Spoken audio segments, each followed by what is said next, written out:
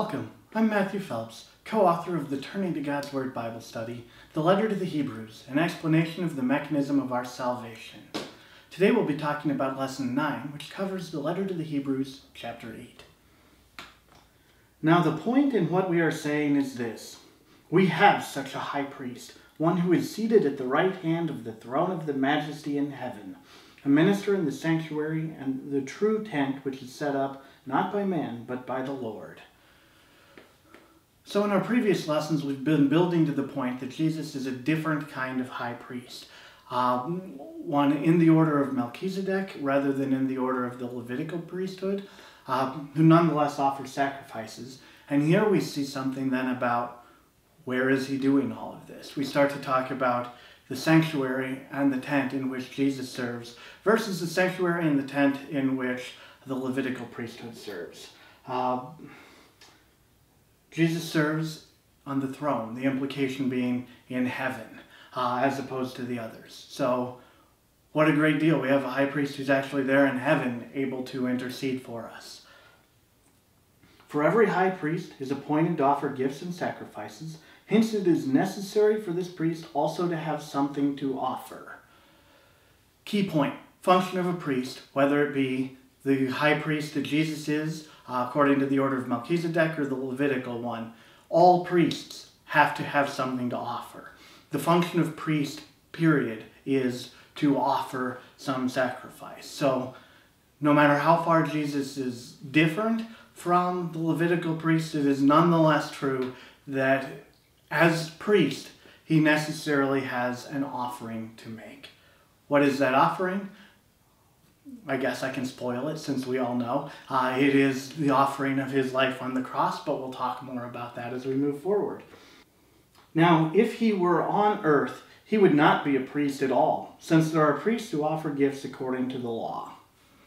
Jesus' offering does not fit in with the offerings prescribed by the law. It is an offering of a different sort, such that if you're just looking at the Levitical priests, it would be hard to call Jesus priest. His priesthood is something else, and his offering is something else. They serve a copy and a shadow of the heavenly sanctuary. For when Moses was about to erect the tent, he was instructed by God, saying, "See that you make everything according to the pattern which was shown you on the mountain."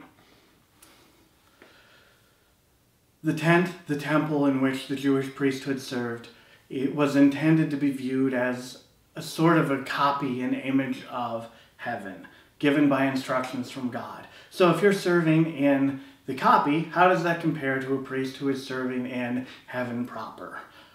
Jesus is not only better by virtue of the eternal nature of his priesthood, or by virtue of his law, but also by virtue of where it is that he serves. We're going through basically and systematically everything about what it means to be a priest and showing how Jesus is that and then some.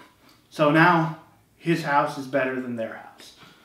But as it is, Christ has obtained a ministry which is as much more excellent than the old as the covenant he mediates is better, since it is enacted on better promises.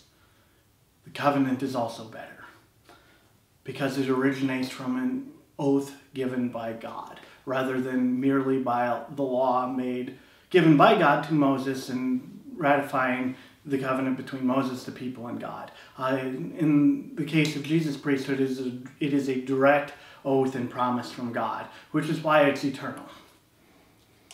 For if that first covenant had been faultless, there would have been no occasion for a second.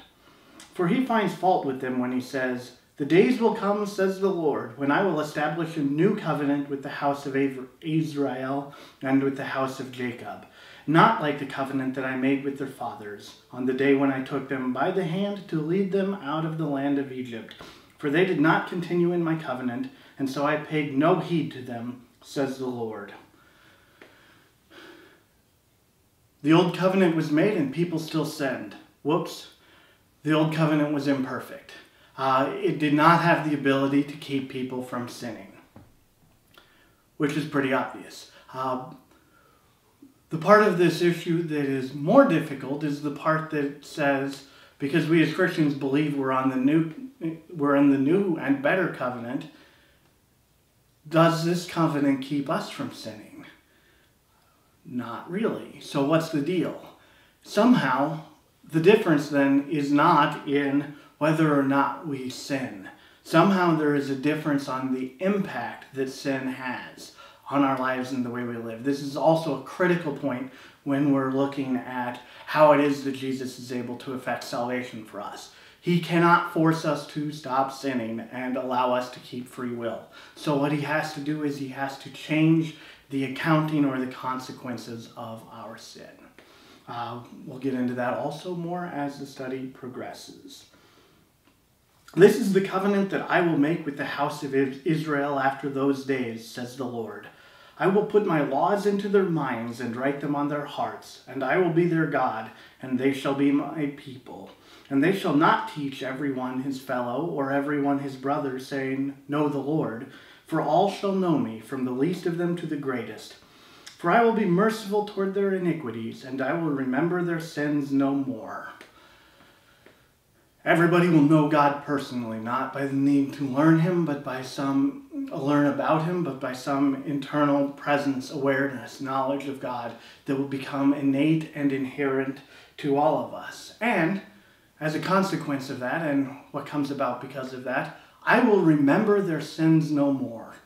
Something is set to change in this new covenant about the fundamental nature of the relationship between God and humanity. There's going to be a major shift, which changes the way sins are accounted and changes the way people are able to relate with God. That is what the offering of Jesus Christ is able to accomplish. Although we still haven't gotten quite to the how, I think we have a pretty good idea by now of the what it is that he does. It's just not the how on earth can that possibly happen. We'll get there. In speaking of a new covenant, he treats the first as obsolete, and what is becoming obsolete and growing old is ready to vanish away.